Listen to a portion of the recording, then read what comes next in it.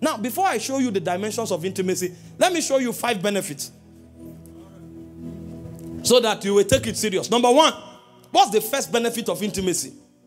Intimacy is the gateway for the receipt of life. A man who does not have intimacy with God will first of all not touch life. And even if he touches it, he will not grow in life. The quality of his life will not be enhanced. When a man begins to walk with God closely and in intimacy, his life and his life force begins to blossom. Even in the natural, you know, all of us have the animal life. But the quality of your life, who just wakes up, sleeps on the bed from morning till night, cannot be compared to somebody who wakes up in the morning, goes to a gym, exercises himself, sits down, read books, and is tasking his mind. After a few years, you will discover that the guy who doesn't exercise will start struggling with high blood pressure. Because even the bloodstream will start being choked by cholesterol. And he will start having a lot of crises. He might even spiral into obesity.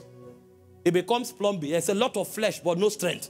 But the guy who exercises, even when he's 70 years old, he will wear his suit and be walking corporately. The one who doesn't exercise at 38 and 40, he will start having back pain. Especially if he's tall. He will have pain on the back and on the neck. Because the muscles are not tough. The muscles are weak. Meanwhile, the one who exercises, even at 60, he will wake up in the morning and say, how are you doing? Every muscle has been tacked, so pain can't come. So even in the natural, there is something you do to enhance the quality of your life. That's how it is in the spirit. When you begin to build intimacy with God, you touch life and you blossom in life. In John 17 verse 3, Jesus was speaking. He said, this is life eternal, that you may experience God. Jesus said, if you have not experienced God, you have not known life.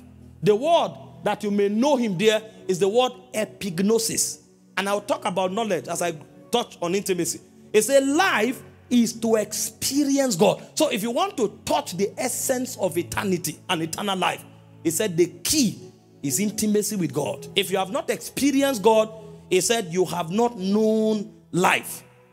1 John chapter 5 verse 20. The apostle also came to corroborate the position of Jesus. He said, and we know that the Son of God is come and had given us an understanding that we may know him that is true.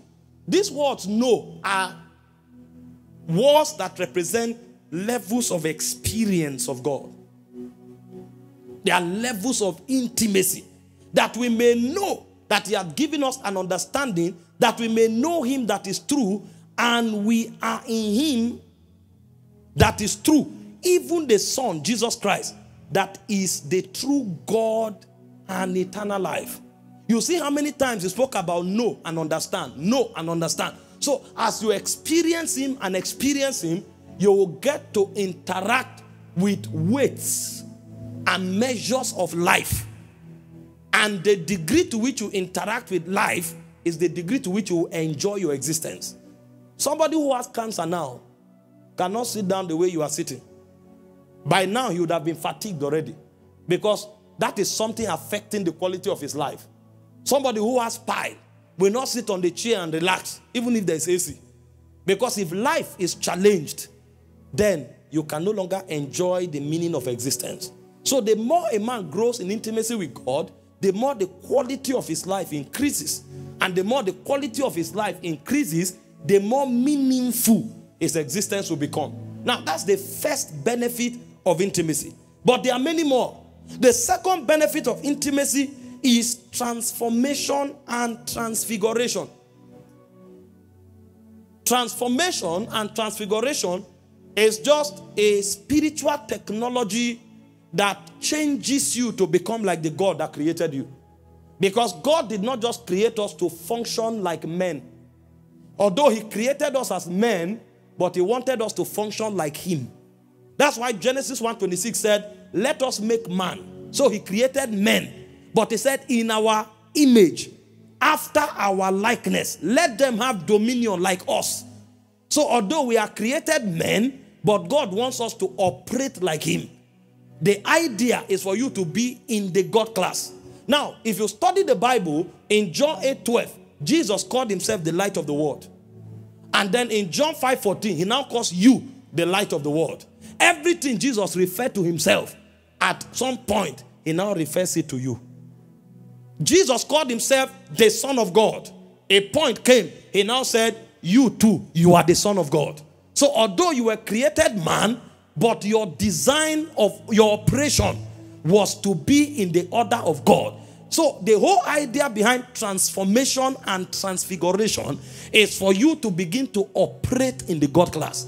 And the key to unlocking that God dimension in you is intimacy. In 2 Corinthians 3:18, it says, we all with unveiled faces, beholding as in a glass the image of the Lord. They said we are changed from glory to glory, even to that same image as by the Spirit of the living God. So the more we interact with him, the more we are transformed and transfigured. And a man can be transfigured to a level where you see him. It will almost be as though you have seen God. In fact, the man will carry so much of God that if you even start talking about him, the aura of God will descend there. When we were in Yaoundé, I was gisting with some of our brothers that traveled with me about a man of God that carried so much of God. As I was talking about his experiences, the atmosphere in the room changed, as if we were preaching Jesus. Because of the much of God the man carried. At some point, the man was in a meeting and he was worshiping with few leaders and he levitated. Suddenly, the glory became too much that he started literally becoming physically raptured. And he was ascending. He had to slow the worship down to descend again and to walk like men. He held a glass of water, he fell and scattered. And he spoke to the glass and the glass assembled itself and came up. You think magic is strong. It's because you don't know God. If you know the realm of God, you'll discover that magic is a miniature expression of reality. Those are dimensions that men carry because of what? Transfiguration. You remember? I've quoted several times, Matthew 17 verse 2. The Bible said that Jesus was praying. He said the fashion of his countenance was altered. His raiment began to glister. Even his clothes began to glow. So the transfiguration was so strong that it affected even his garment. You don't know why the woman with the issue of blood will touch his garment and virtue will flow out and heal her. Because every time Jesus communed with the Father, the weight of the glory has its residue on the garment.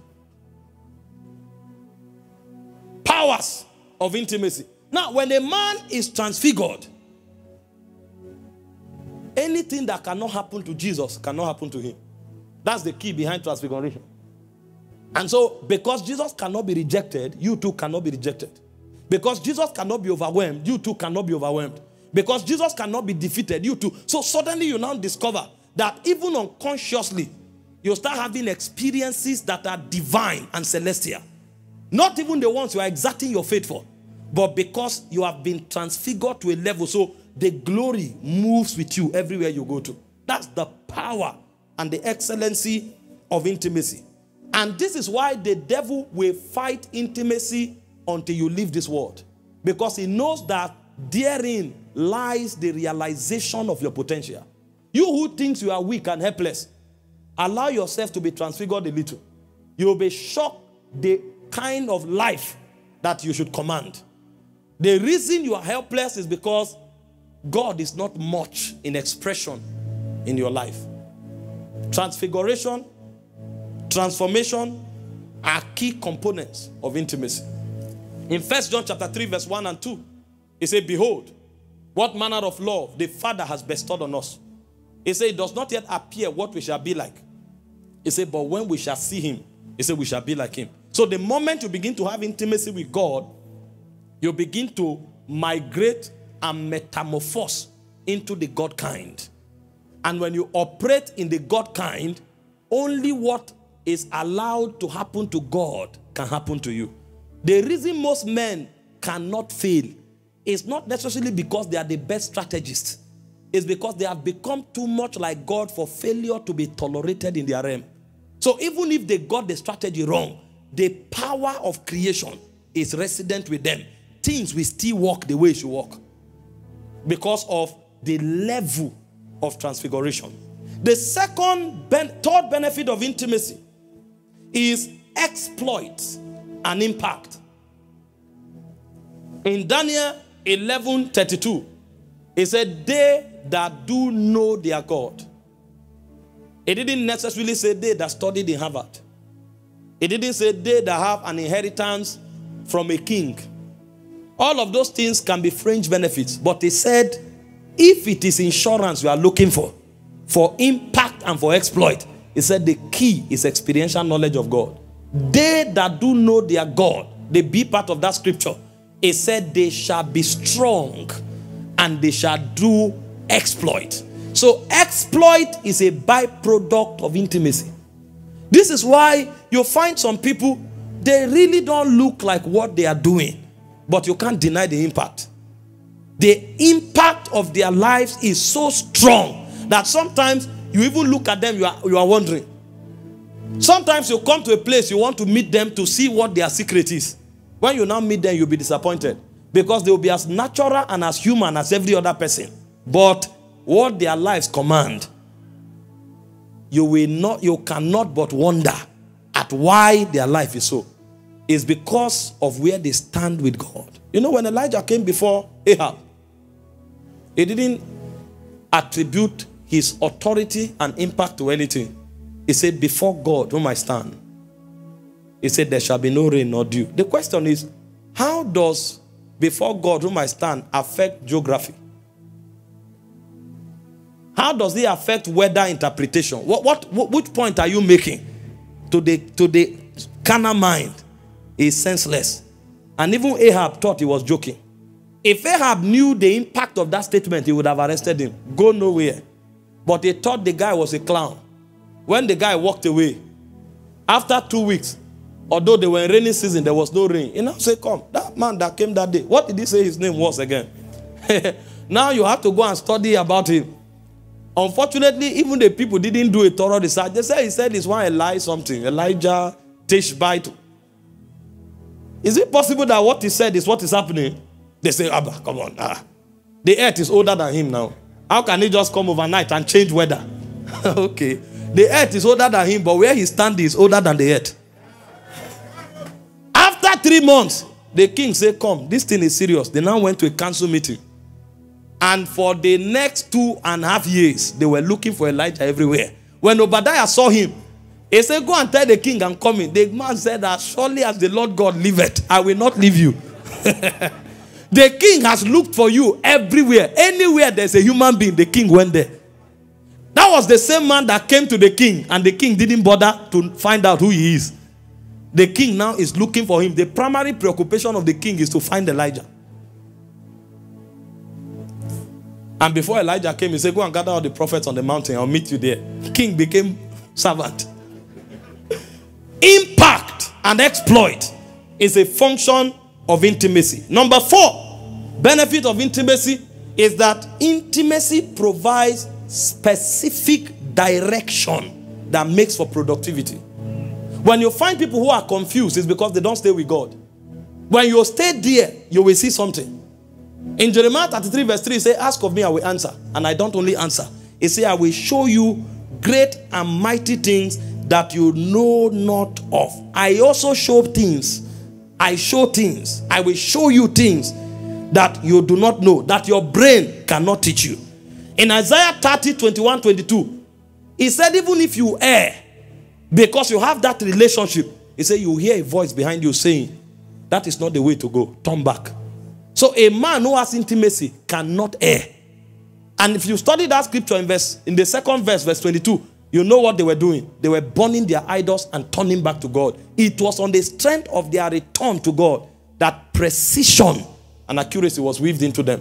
So when we talk about intimacy, it's not just to get you to become a religious man praying endlessly. No.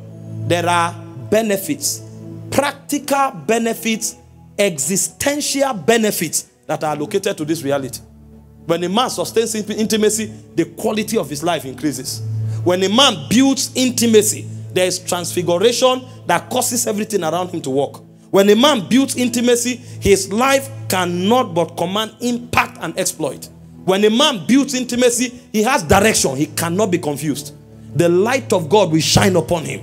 Job 29 verse 4, he says, as I was in the days of my youth, when the secret of God was upon my tabernacle, he said, by light I walk through darkness. A man of intimacy cannot be stranded. He will always know what to do and how to do it, because God will become a light unto his feet and a lamp in his path. The fifth benefit of intimacy is that intimacy imparts rest and dominion. When you find people who are always having anxiety issues, living in uncertainty and fear, it's because they don't have a walk with God. When you have a walk with God, rest will come. Dominion will become natural. This is why Moses was able to operate in the level of dominion he operated. Psalm 103 verse 7 said, God made known to the children of Israel his deeds. He said, but his ways he made known to Moses. So when you know God, you have rest. They came before the Red Sea. Everybody started murmuring. Moses knew the key. Murmuring cannot help. So he went back to God. Lord, what do we do? Go forward. Stretch thy rod. And when Moses stretched the rod, the Bible says God parted the Red Sea. The people who didn't have intimacy, although they were more, but their number counted for nothing. That's why in this kingdom, it's not politics. It's about your relationship with God. Imagine over 4 million men could not do anything about the Red Sea. But one man, that means in that instance, that one man was more important than the 4 million people. After they shouted and screamed and murmured, nothing happened. But few moments with God, Moses came back with solution. And when Moses approached the Red Sea, it will look stupid. He stretched it, you are wondering, we are trying how to cross water, you are stretching stick. After a while, we discovered that with the blast of his nostrils, he parted the Red Sea. This is how men come into rest. The business may not be doing well. You now go to the place of prayer and God tell you, wait for 3 weeks. Instead of having high blood pressure in that 3 weeks, you will now wait. When it's 3 weeks, you go back to God. It's 3 weeks. He will give you one strategy. You will now discover that you didn't need to stress yourself in the first place. When you find men struggling, anxiety, all forms of miscalculation, it's because they don't stay with God. When we were about to start, and I've shared this story with you before. Number one, coming from Makurdi to Abuja, if it's not God, it's a huge mistake. Because everything on my expenditure profile multiplied by at least 2,000%. Everything. From transport to accommodation, everything. In Makurdi, if you have 5 million or 10 million, you can get a tent like this. You use that is 1 year plus. When you come to Abuja, you say you are looking for 1,500 seater. They will tell you 1 million per use. You will now say, wait, what is use? You will need a dictionary to redefine terms. When I showed up, me and my friends, we moved around this city. From Kubwa to Gwarimpa we move around. I'm telling you, we move around. You come to this hall, they call a figure. We even went somewhere, they said, okay, what we'll do is to erect a tent, give us 2 weeks, but you pay 36 million per year. That was the cheapest thing we had, 36 million per year. Do you know the figure you are calling? What is 36? I went back to the place of prayer. I prayed, and God said, it is well. As I came out from the place of prayer, a friend of mine came to town and called me that is around, Evangelist Lawrence. And he said he wants to do his battle axe retreat. I said, okay, no problem. He said there's a church, there's an RCCG church that somebody told him to see the pastor if we could use the place. I said, all right, let's go now. I'm free today. We drove into the office. So this is a senior pastor, you know, the courtesies and all of that. They entered and were greeting. The moment I entered, the man stood up from his chair. What? How did you come here? I've been looking for you for 2 years. I'm here now. I've been looking for you for two years. I'm around. I'm in Nigeria. And I said, well, I've relocated to Abuja. He said, what do you mean? What are you coming to do? I said, God said I should start here. The man turned it to his personal project. He was the one that started looking for her. He now made calls until he took me to a ecumenical center. Meanwhile, ecumenical center is like the center of Christianity in Nigeria. So I started from the center. So we spoke from there. You don't know God. You don't know God. When we had to live there, we had just 2 weeks. How do you make the arrangement? These equipments we are seeing, don't joke. Oh. This is millions. In case you don't know the meaning of millions, I'm showing you. This is millions. These things we are seeing. We had to migrate and we needed to change all our equipment. And we had 2 weeks. I went back. As I was praying because they had searched for 7 days. Nothing was working. We moved to the studio. I was ministering from the studio. When I finished, I go to the altar. And I finished praying. I went to shower, come out of the bathroom. I heard Opiaga. Oh. I remember, that was when I remembered there's a place like this. I called her. The moment I called her, let's see tomorrow, it is settled. The whole thing is history. We are here. Every equipment came out from where they needed to come out from. By all means, we are here. Because of one word from the throne room. You want to have rest, find God's presence. That's why God put Adam in Eden. If you are in Eden, you can't have high blood pressure. If you are in Eden, you cannot have any problem. There is dominion there. There is rest. The day you step out of Eden, know that you will start toiling. Out of the sweat of thy brow shalt thou eat bread. Because if you are not in Eden, you must labor. You must struggle. So the fifth benefit of intimacy is rest and dominion. And I can continue telling you these stories. There are many. So many. But sometimes, because we are young ministers, if you say stories too early, it's a problem. Wait until you are 70 years. That time you have the right. Praise God. Now,